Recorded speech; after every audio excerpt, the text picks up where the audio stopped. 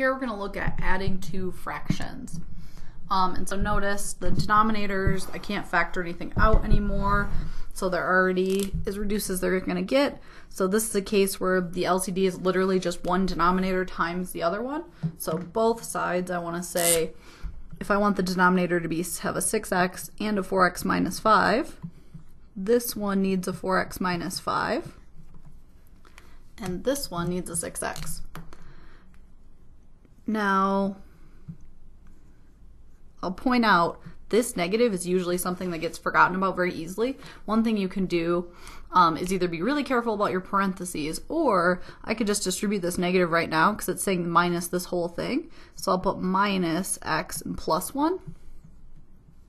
That way it'll be less likely to get forgotten about later when I have to start foiling.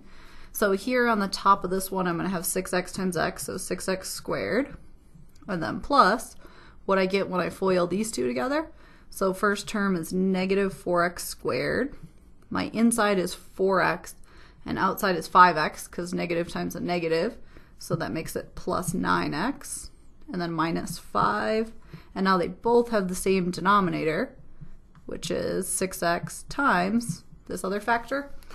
And then see if there's any like terms, like 6x squared and 4x squared give me 2x squared plus 9x minus 5.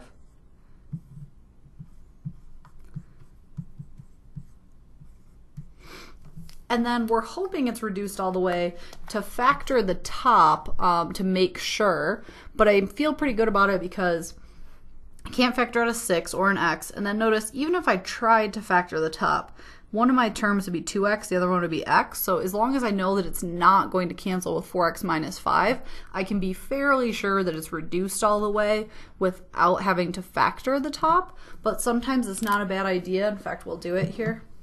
Sometimes it's not a bad idea to just get in the habit of always factoring the numerator, just to double check that it's reduced all the way.